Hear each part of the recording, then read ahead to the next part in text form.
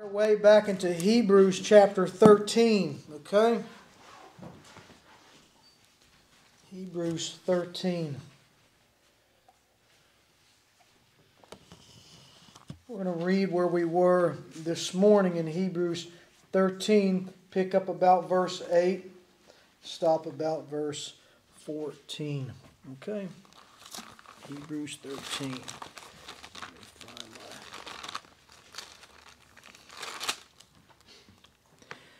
Jesus Christ is the same yesterday, today, and forever. Do not be carried away by varied and strange teachings, for it is good for the heart to be strengthened by grace, not by foods, through which those who were so occupied were not benefited.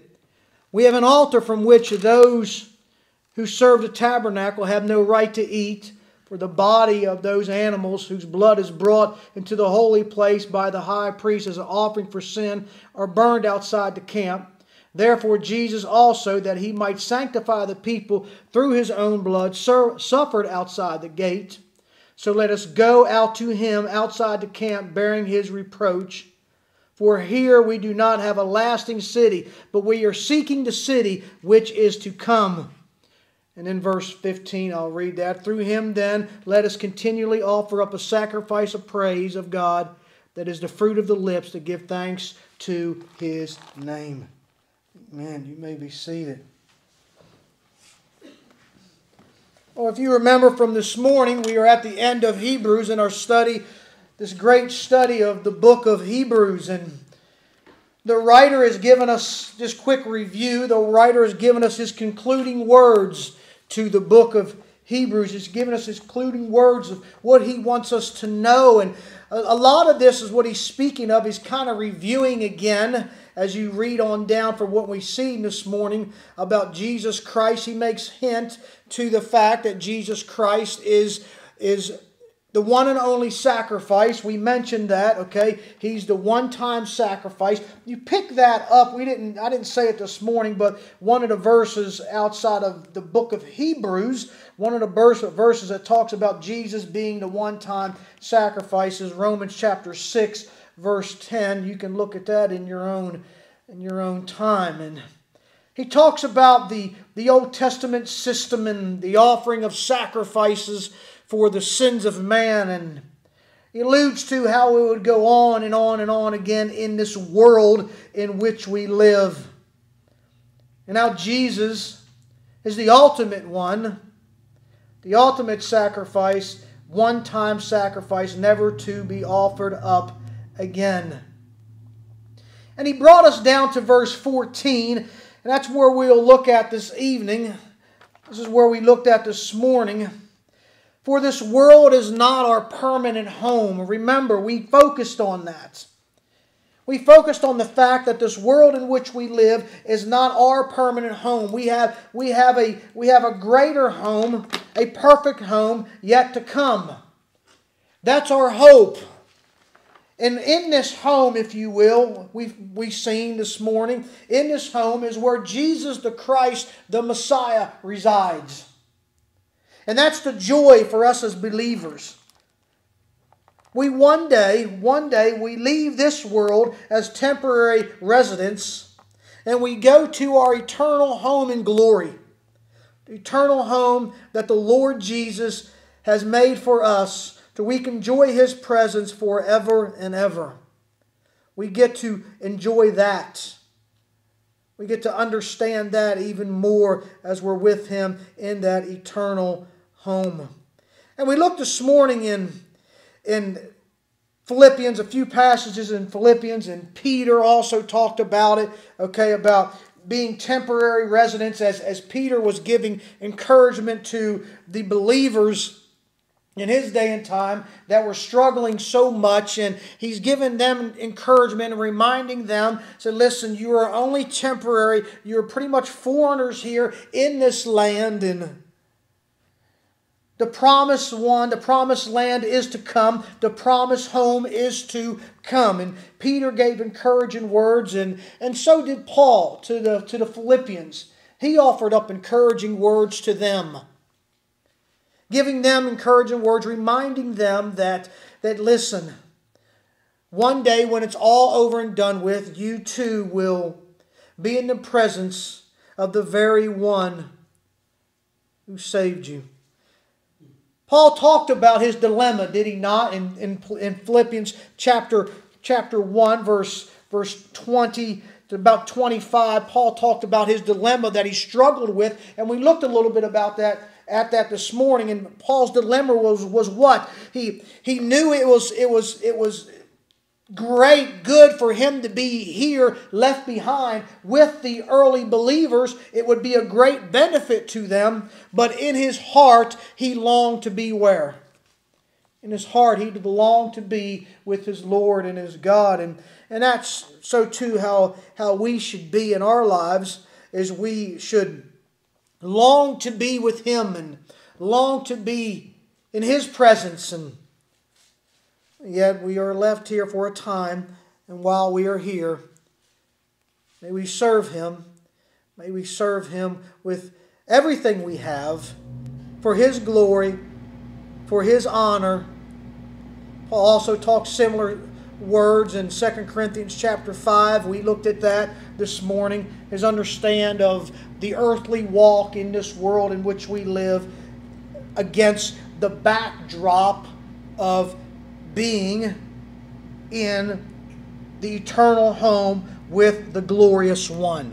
Now I want you to turn to John chapter 17 this evening, and that's where we're going to go and kind of camp out in John 17.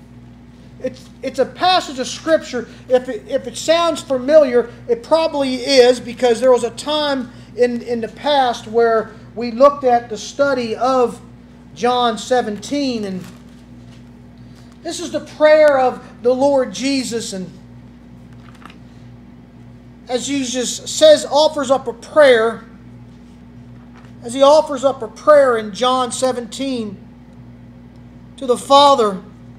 Okay, and the prayer is 1 to 5 is for Himself, about Himself, if you will, and 6 to 19 was for His disciples, and 20 to 26 was for all the future believers.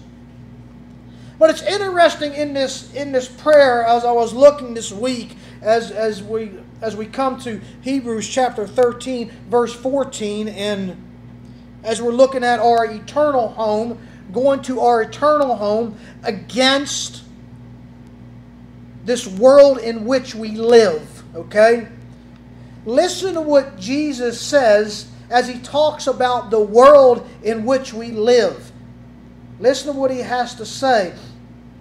We'll pick up about we'll start verse 1 and move on down through there. Jesus spoke these things and lifted up His eyes to heaven. He said, Father, the hour has come. Glorify Your Son, that the Son may glorify You, even as You have given Him authority over all flesh, so to all whom You have given Him, He may give eternal life.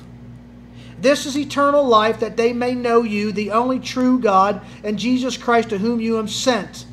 I glorified You here on earth. Okay? I glorified You here. You sent Me here to earth, and I glorified You. You sent Me here to this falling world, and I glorified You. I glorified You in this falling world. I brought You glory by completing the work, if you will, that You gave Me to do. Now, Father, bring Me into the glory we shared before the world began. For I revealed to You the ones You gave Me from this world. They were always Yours. You gave them to Me. They have kept Your word. Now they know that everything I have is a gift from You.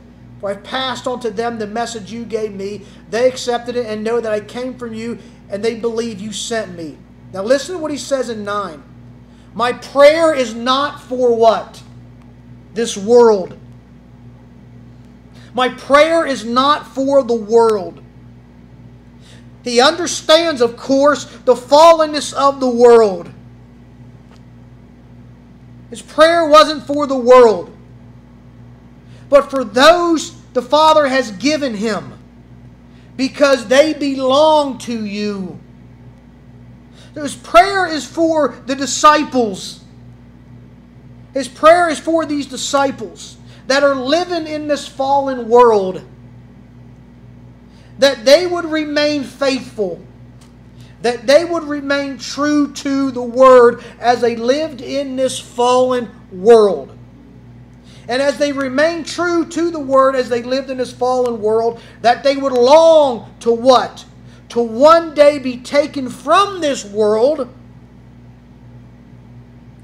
into the presence of the glorious one. For all who are mine belong to you. You have given them to me, so they bring me glory. When we go into the presence of the Most High God eternally, if you will, it'll be a time of eternal glory. It'll be a time of eternal glory. As he says in verse 11, now I am departing from the world. Okay, I know he's talking about himself. I get that. But listen, we too, one day when we breathe our last breath, we will depart from this world, and that's what happens to us after we die. And as a believer, we're immediately in the presence of the Most High God. Lord God, Jesus says, I'm departing from this world, but they are staying in this world. And I'm coming to you. He knew, he understood that he was leaving. His time for the cross was around the corner. We've looked at this passage of Scripture before, but in a different context. But I want you to see this evening how many times he references the world in the state that it's in. Okay? He goes down through here and he references the world in the state that it's in, and it's not a great state. It's not a great place to be. But he says, they are staying in the world, but I am coming to you, in verse 11. Yet they themselves are finding themselves in the world, and I come to you. Holy Father, keep them in your name. Just as Paul longed in Philippians chapter 1, just as Paul longed in Philippians chapter 1 to be freed from this world in which he lived, but yet he knew that his calling was to remain here for the time, and he knew when his time to go home was near, because he speaks of that in 2 Timothy, at the end of 2 Timothy, in his letter to Timothy sometime later. But he knew that as he lived in this world, he needed to serve his Lord. He needed to be faithful to his God, faithful to the one who saved him, serve him with everything he had, do his will. But while doing that, it seems that Paul always kept an eye on what? On the other side. He always kept an eye on the other side. He always kept an eye on eternal glory.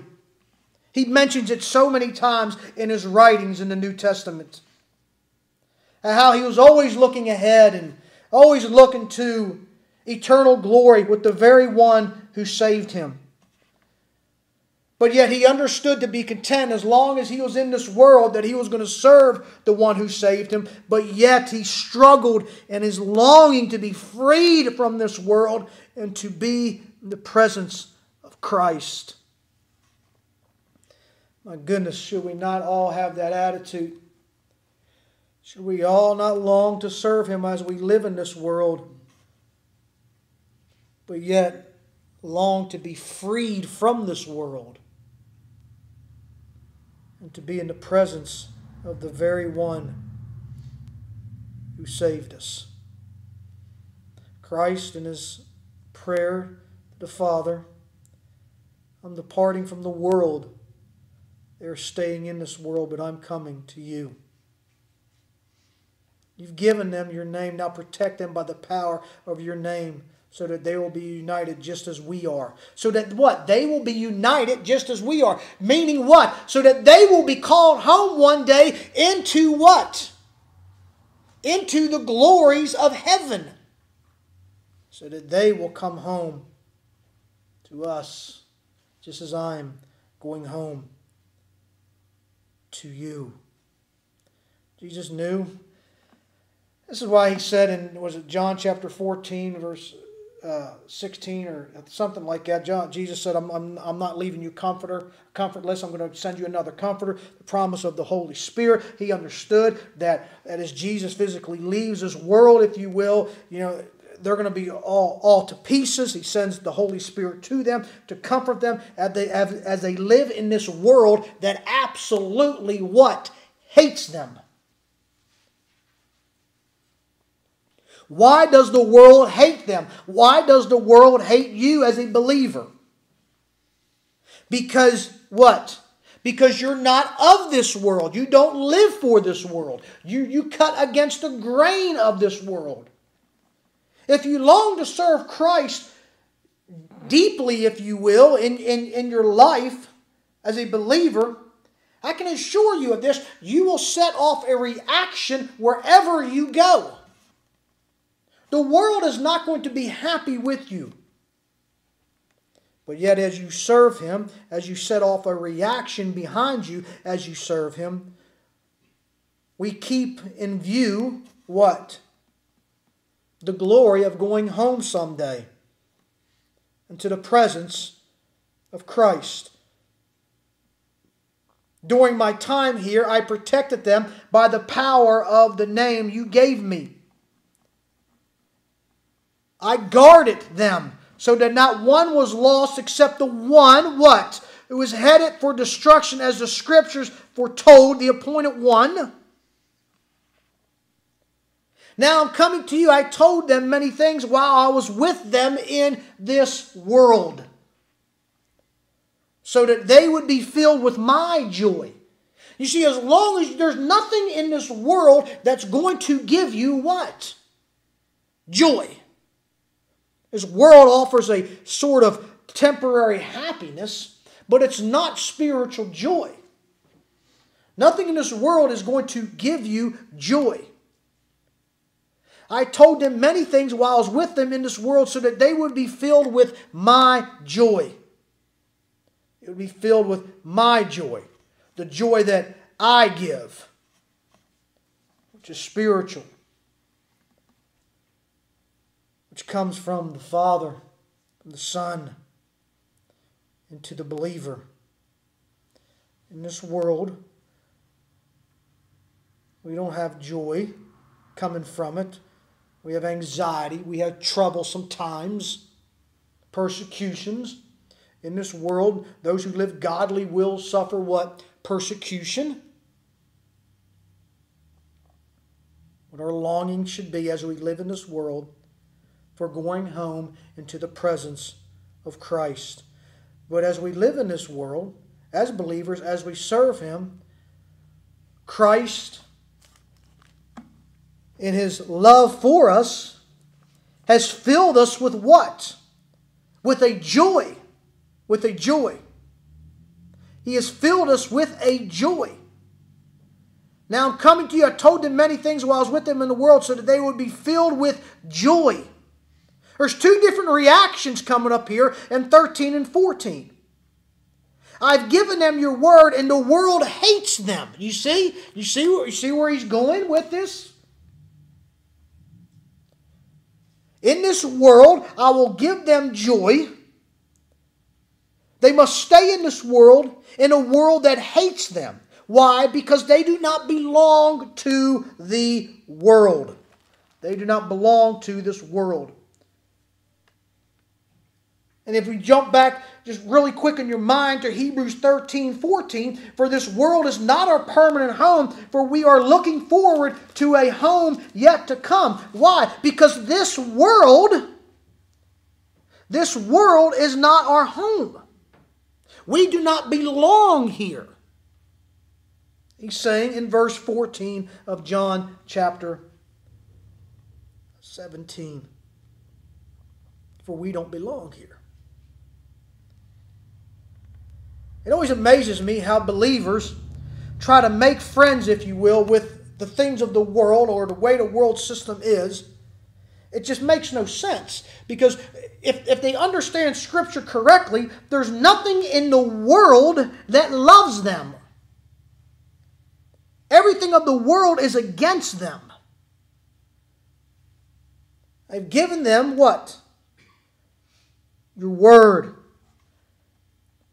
Filled them with joy. Given them your word. You're a privileged people. We're a privileged people. We get to come in here tonight on a Sunday night and we sit in the pews. We can freely come and go as we please. We've been given joy. We've been filled with the word. Countless scriptures before us if we want it. We're very privileged as servants of the Most High.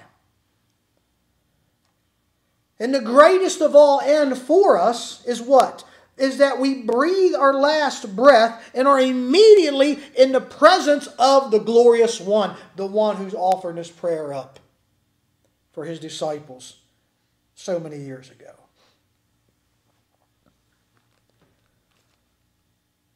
He says, I've given them your word, and the world hates them.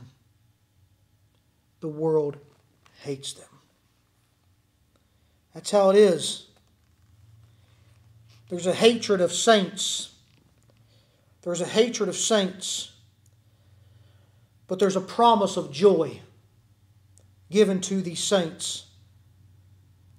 Not from the world, but a promise of joy that's given to the saints from Christ himself. They do not belong to this world, just as I do not belong to the world. Christ goes back to be with the Father. He goes back to be with the Father. He did his job. He did it perfectly. The ultimate sacrifice, the one-time sacrifice, once and for all sacrifice. He did the will of the Father perfectly. He's did it. You pick that up down there in verse 4 of John chapter 17. I brought glory to you here on earth by completing the work you gave me to do. What work? The redemption of mankind, which brings glory to the Father. It's an amazing thing. And he says, now I leave this world and I go back to you, Father. I go to you. The interesting thing about that all is, as he goes to the Father, so too do we.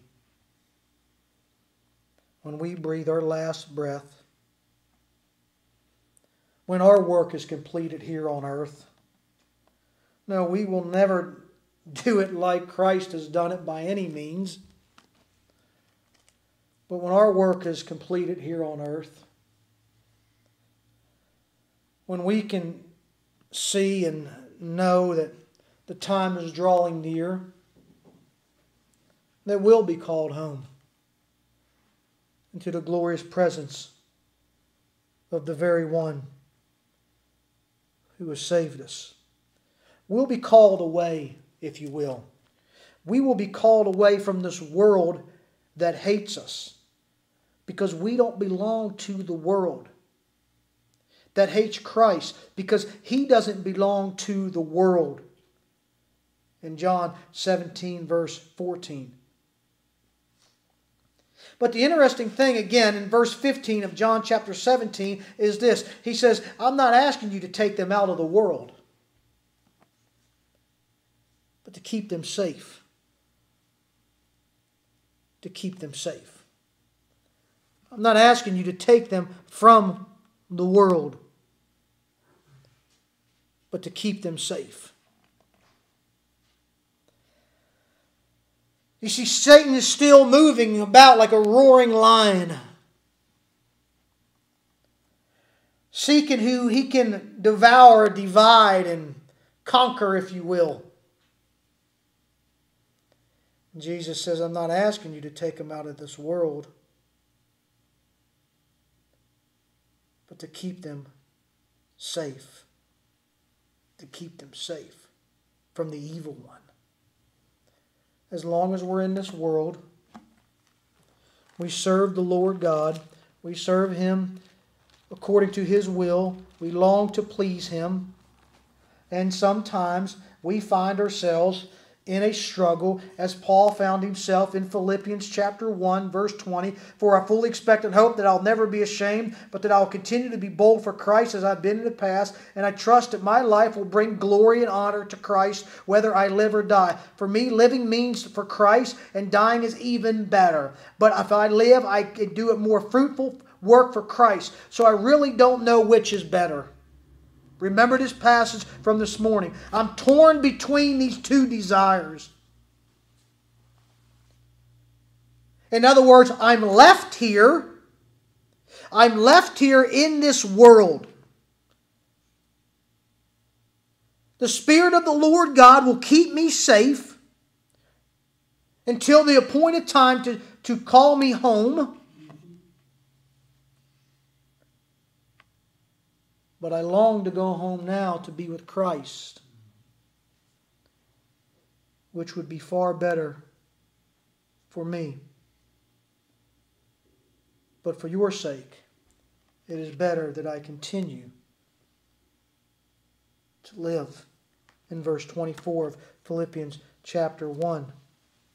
You see, if you jump back to John chapter 17, I'm not asking you to take them out of this world, verse 15. Why? Because the Lord God was not done with them. So it was far better for them also to be left until He was done with them. It was far better, just as it was far better for Paul to be left, as he makes mention in verse 24. But for your sakes it is better that I continue to live. Something similar in John chapter 17, verse 15. I'm not asking you to take them out of this world, as he's speaking of his disciples, but to keep them safe from the evil one. Jesus is leaving, and it's far better for what? It's the will of the Father for the disciples to be left here, to continue on, to carry on the will of the Father until the appointed time for them to go home in glory. Same thing for you, same thing for me, as we serve the Lord Jesus Christ, as we're left here. This is where we are to be until He what? Calls us home. Until He calls us home. And then when He calls us home, we go. But until then, we serve Him. We serve Him. We seek to glorify Him. Yes, we long for the eternal home in the presence of the Son and the Father, the Holy Spirit, all but one. We long for that. But while we are here, we continuously serve Him. The interesting thing is, as he's praying for his disciples, if you remember in our study of this passage of Scripture probably a long time ago, the future believers was picked up verse 20 to 26 as he prayed for them, which would have referenced us.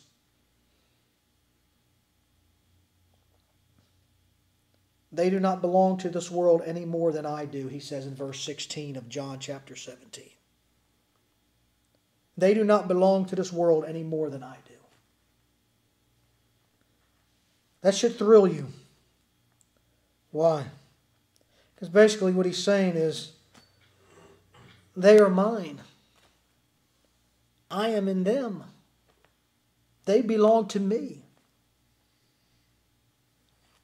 And when it's all over, they will be with me eternally.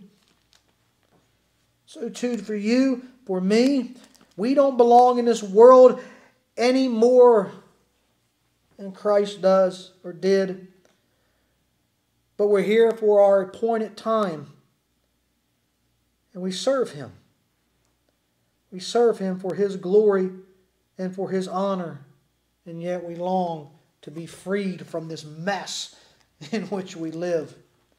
Because remember, according to John chapter 15, verse 18 and 19, if the world hates you, remember that it hated me first. Christ is saying, listen, don't be shocked when the world hates you.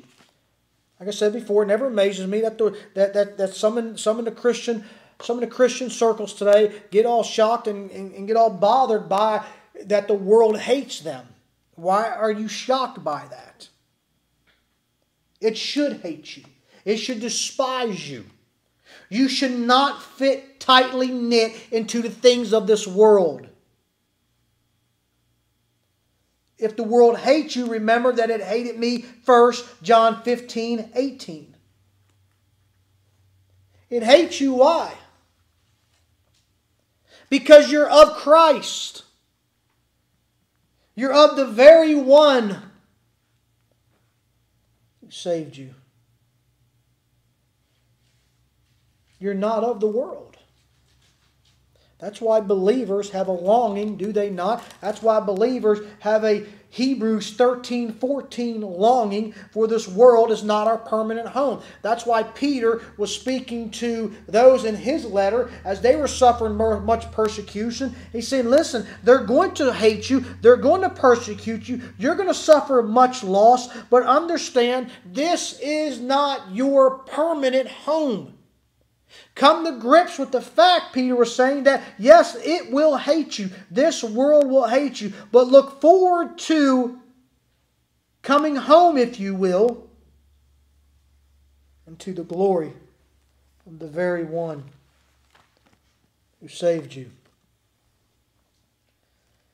The world hates you. Remember that it hated me first. The world would love you as one of its own if you belonged to it. There it is. There it is. Like I said before a few minutes ago, it's shocking to see how believers long to be accepted from a world that hates them. If you truly serve Christ, if you truly long to worship Christ, the world is going to despise you, hate you, want to get rid of you. And honestly, you should want to despise, hate the world, and want to get rid of the world too. You should want to be free to them and longing for the glory of Christ. The world will love you as one of its own if you belong to it, but you are no longer part of what? The world. Christ says you're no longer part of the world. Why? Why are you no longer part of the world? Is it something that you just drummed up in yourself? That you just woke up one day and you said, you know what, I really don't want to be part of the world anymore, so I'm just going to take a different path. No. What does he continue to say in verse 19 about the difference between this world and your eternal home?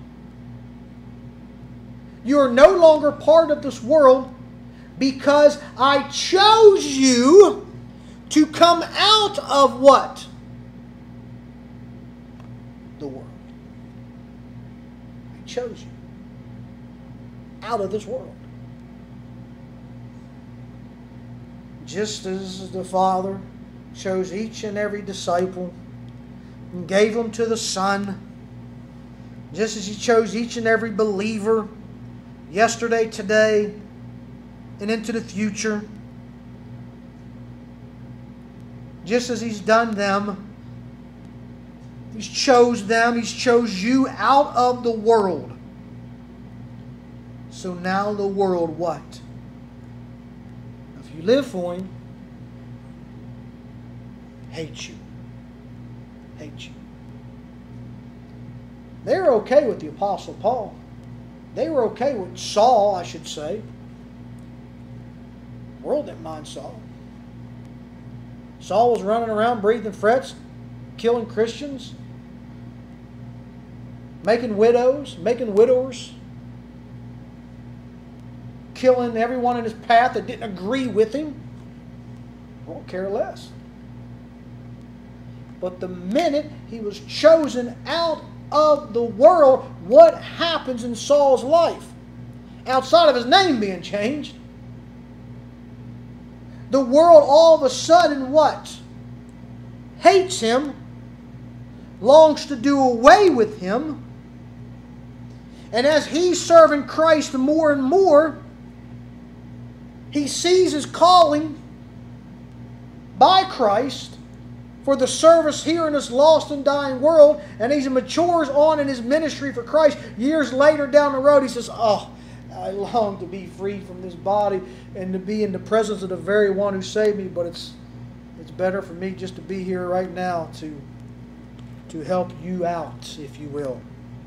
It's far better for you, for me, to be left here," as he mentions in Philippians chapter 1.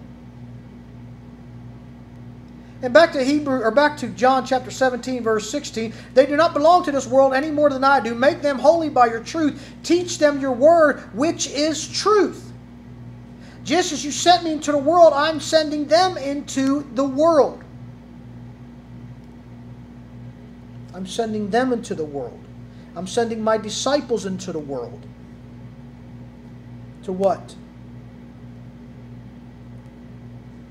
To do what I've called them to do. I gave myself as a holy sacrifice. That's Hebrews 9:11 through 15, amongst other passages of Scripture, a holy sacrifice for them so they can be made holy by your truth. As they live in this sinful, wretched, depraved world, I'm sending them into what? Into this world. And may they be in us so that the world will believe you sent me. The disciples are sent into the world. They're sent into the world, if you will, sent into the land around them to proclaim salvation is in Christ and Christ alone in this lost and dying world. And all along, as they're doing that, as you see, as Peter was one of those men, they're encountered with having to encourage other believers that were suffering so much at the hands of the world, at the hands of the enemy, and encourage them and remind them that, listen, this is not your permanent home. Look forward to a home that is yet to come. We must remind ourselves of that constantly. We must remind ourselves that this world is not our what? Permanent home. There's a passage in 1 John really quick, in 1 John chapter 2, verse 15. Speaking of the cravings of this world, the cravings of this world that just fade away, to learn to not love the things of this world, but love what is coming to us, long for what is coming to us. Do not love the things of this, do not love this world, nor the things that it offers you. For when you love the world, you do not have the love of the Father in you. For the world only craves after physical pleasures, a craving for everything we see, pride, achievements, possessions. I'm just moving down through this pretty quickly. The world fades away, along with everything that people crave. These are the things of the world. This is what the world craves. But you and I as believers, we live in this craving world, but that craves earthly pleasures, craves temporary things. But we what? We crave, we look forward to a home yet to come. We look forward to the coming one. We look forward to the coming one. We look forward to Christ. We look forward to Him. We look forward to Him coming and taking us home in His glory. That's what we look forward to being in His presence for His glory, for His honor. For it's all about Him. So as the writer of Hebrews, in Hebrews chapter 13, as the writer of Hebrews goes down through these concluding words in his writings, as if whoever it was, it's as if he's encouraging the listener. He's encouraging the reader. This world is not your permanent home. And he does this after the great chapter 11, where you see by faith so many went through so much pain and suffering. We come across what we would call Hebrews chapter 13, and his encouraging words. This world is not our permanent home. We are looking forward to a home yet to come. And then he says in verse 15, as we get it from the translators, therefore, let us offer through Jesus a continual sacrifice of praise to God, proclaiming our allegiance to His name. So the writer of Hebrews now says, listen, therefore, after we've heard so much of what Christ has done from Hebrews 1 to Hebrews 13, we see that this is not our permanent home. We look forward to an eternal home with Christ. Therefore, let us offer through Jesus a continual sacrifice of praise to God, proclaiming our allegiance to Him. So the writer of Hebrews is saying, listen, as he's getting ready to wrap up this letter, if you will, in Hebrews, he says, let us offer a praise to the very one who saved us. Let us proclaim our allegiance to Him. Let us give our allegiance to Him, to the very one who saved us. Let us praise Him.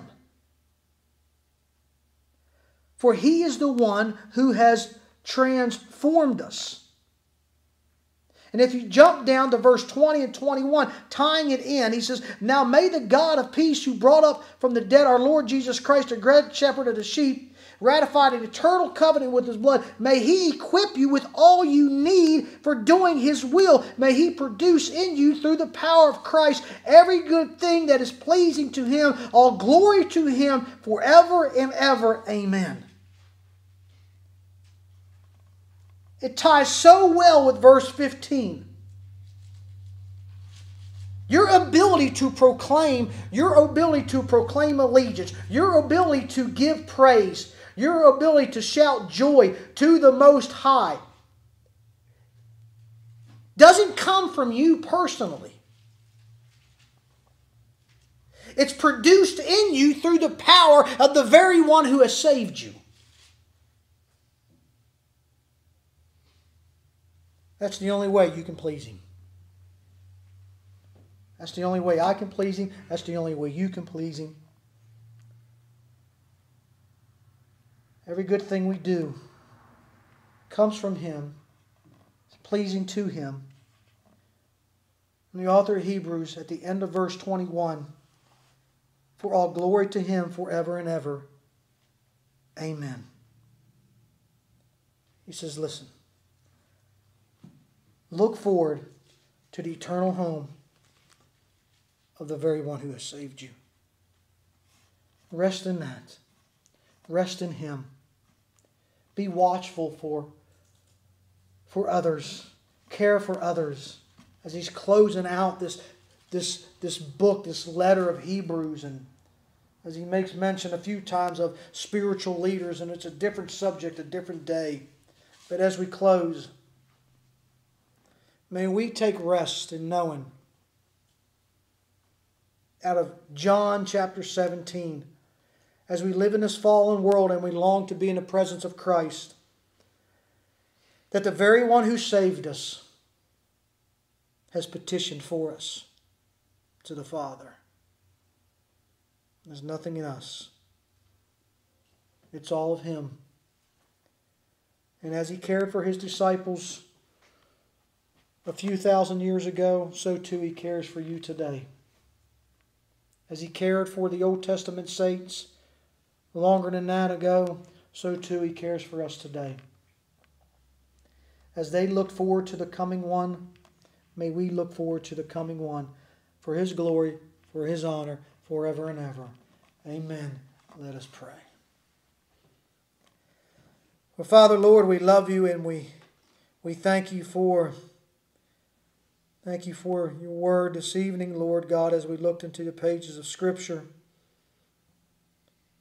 Thank You for its truth, and may we, Lord God, just continue to love You, to serve You, to praise You, to long for that eternal home, to be free from this body, this decaying body, and to be in Your presence. Well, we don't know how long we're left here, but while we are here, may we serve You well. May this church serve You well. May it be all for Your glory, and may we be reminded that all the praises we do offer up, all the service we do offer up, we offer up not in our own power and strength, but in the power and strength that comes from You. Bring us back here this Wednesday night at 6 o'clock to once again look upon Your truth. For it's in Your name we pray. Amen.